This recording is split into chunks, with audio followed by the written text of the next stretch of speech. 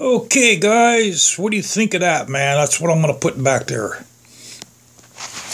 Now that can go pointing up like that or pointing down. I'd rather have it pointing up like it is because the ones on the front fender are also pointing in that direction. So we're going to keep those like that. They're not finished yet.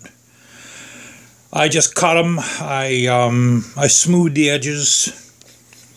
I'm going to ball cut the fingers on the insides, and that'll be polished to a mirror finish.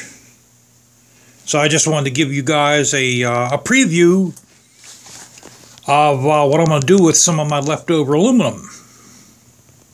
Okay guys, we got that one there all polished up, B.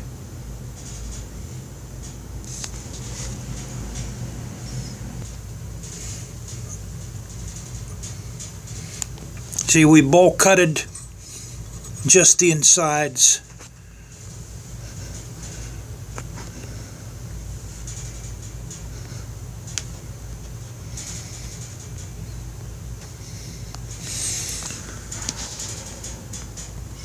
Now those are reversible too. They can go pointed down or pointed up because I polished both sides. So yeah, they can go either way. They can go down or up.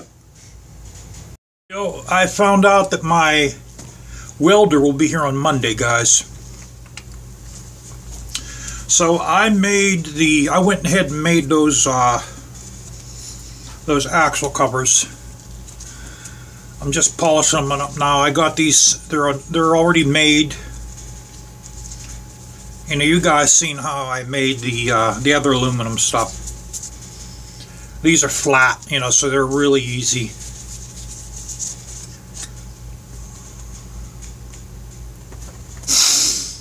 Almost looks like a gun.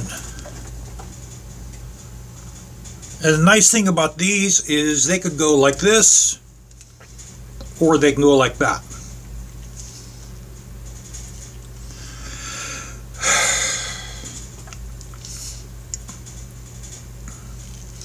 They're a mirror finish. And I still have enough aluminum to do that garment mount in my lack. So these are identical.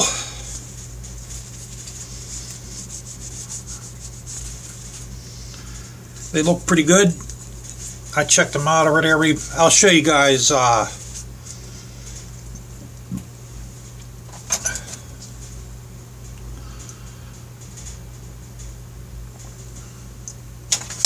mount them on the bike and I'll show you guys what they look like. Okay boys, there's that side there.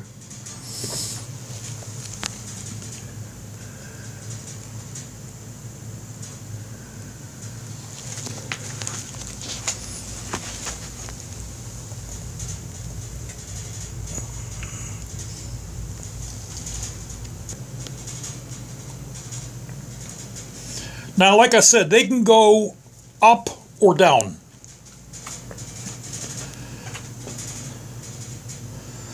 But I think they look better like that. I first had them mounted up, but since that's the end of the bike, you know, and you know, we have the three on the front fender going up, and then when it comes to the back end, they're going down.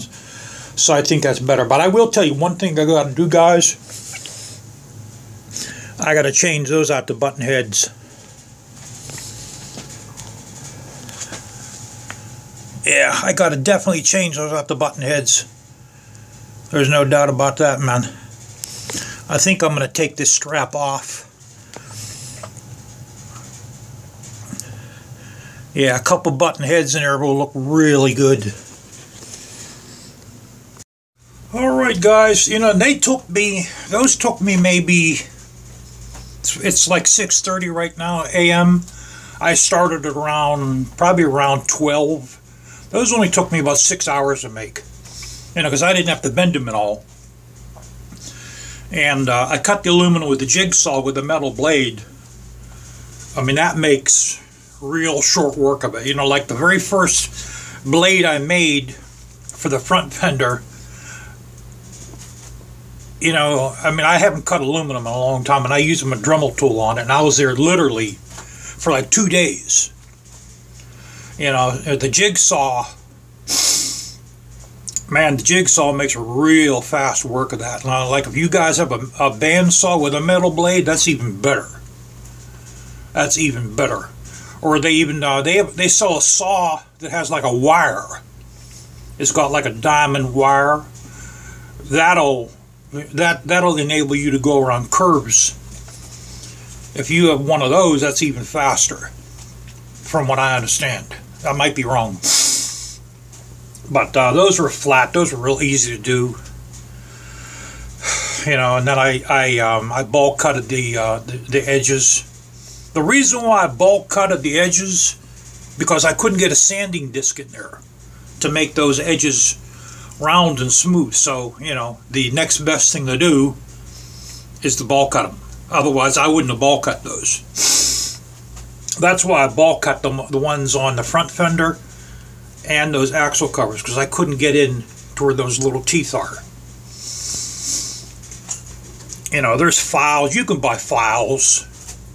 You know, you can buy like a real fine set of files that'll do that.